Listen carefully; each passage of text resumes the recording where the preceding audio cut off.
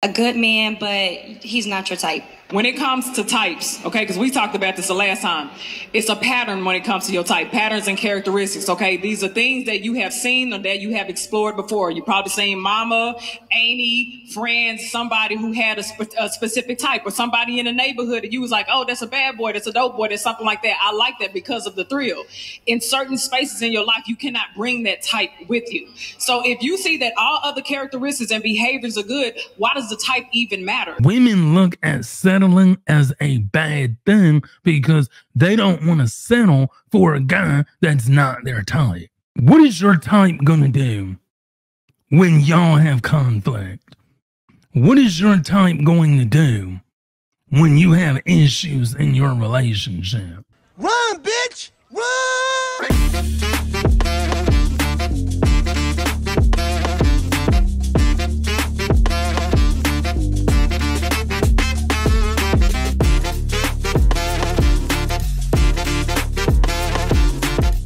What's going on, everybody, and welcome back to another video. Don't forget, hit that like button, subscribe to the channel, tickle that notification bell. That will let you know every time I upload content. You know what we're gonna do. Yep. Roll that clip. You can learn to love this person in other spaces outside of what you see as far as physicalities. If you're talking about a type because maybe your type has a certain type of demeanor, or maybe your type looks a certain type of way, what is going to matter when you start facing conflict? The way they look? When you start going through communication barriers, the way they look? All of that's not going to matter. I can guarantee you the majority of people who have probably married or entered into healthy relationships, they weren't worried about a type. When they got to a certain space, they were worried about what it is that you can actually bring into my life. And as far as your looks and stuff, that just doesn't matter. How much money? Yeah, of course. But if we're looking at types who say, oh, he a dreadhead, oh, he's 6 foot something, everything else. Derek Jackson is 6 foot something. That was cheating on his wife the whole time. Oh, no. And we hate to name drop here. Oh, was I not supposed to name drop? No, you good, you good. See, this lady hit the nail on the head. A lot of the times, your type is keeping you single. Yep.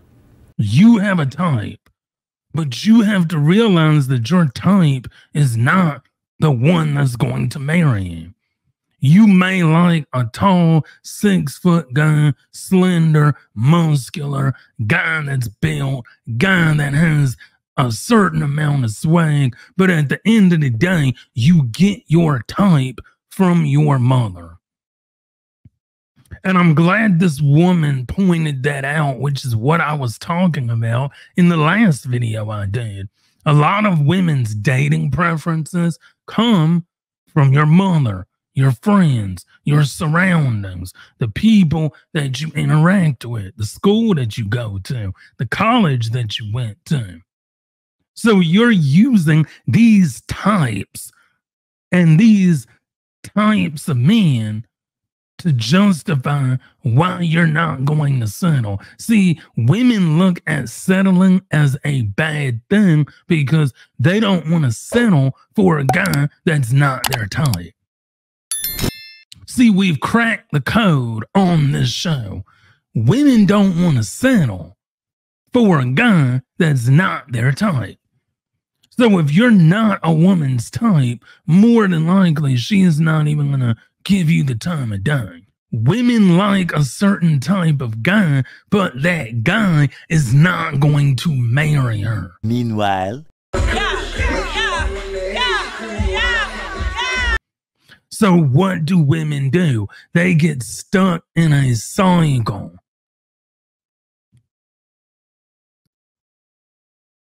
This is the thing that keeps women single. You don't want to settle for a guy that's not your type. You don't want to be with a guy that doesn't have swag because you think that swag is your type. So when you look at your type and you look at a lot of women in today's dating market, let me ask a question, ladies.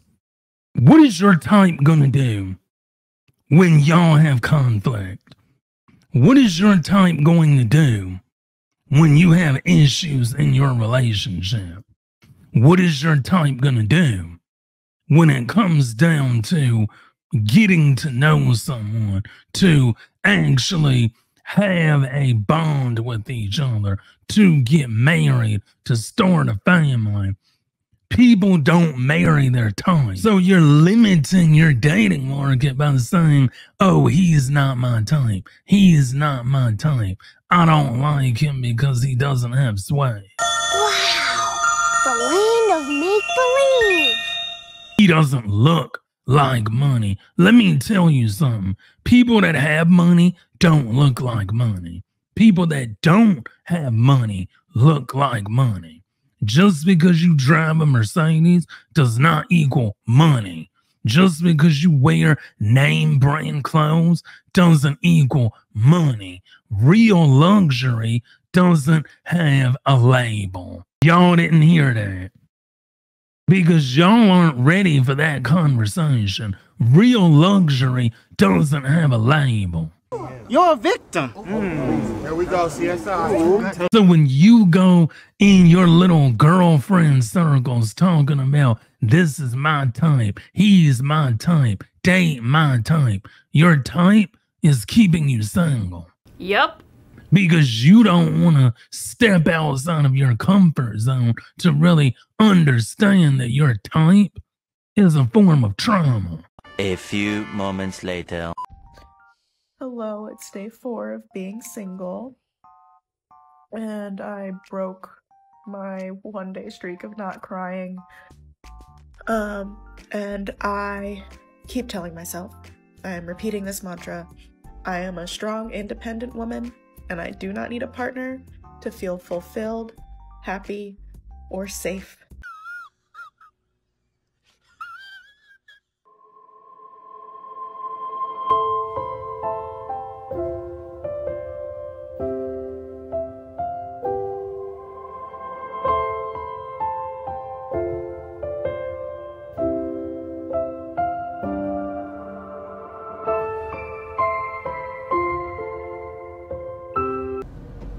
You know, it's crazy because I joke a lot about being single and, you know, I laugh it off.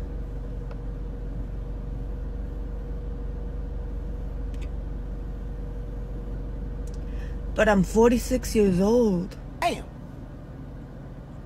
And while I'm getting ready for surgery and everything, it dawned on me. Hold on. I'm sorry. It dawned on me that I'm 46 years old and I don't have a husband to take care of me. You've been traumatized to believe that you can only date your type. And then you're the same women that grow up and say, I'm 40 and alone. I'm 35 and alone. I'm unmarried. I have no kids. But everybody around me is getting married except for me. Y'all remember back in the day when women would start getting scared? When all of their friends started to get married and they felt that they were going to be the odd one out, so they would start either trying to date with intent or getting their current boyfriend to drop the question because they didn't want to be the only one out. Nowadays, it's the opposite. Nobody's getting married. Nobody's having wedding showers and bridal showers and bridal parties and wedding rehearsals. Yep. Instead of getting married, you're getting a baby shower. Instead of getting married, you're getting kids. And then you're celebrating the kids that are going to grow up the same way you did. So you're repeating the same cycle over and over again. You have to stop dating your type. Your type is what's keeping you single. Anyway, y'all, that's been it for today's video. Don't forget, hit that like button, subscribe to the channel, tickle that notification bell that will let you know every time I upload content. You're going to see me right after this in the next video. Click on the next video that comes on the screen. You'll see me there. And until the next video, peace.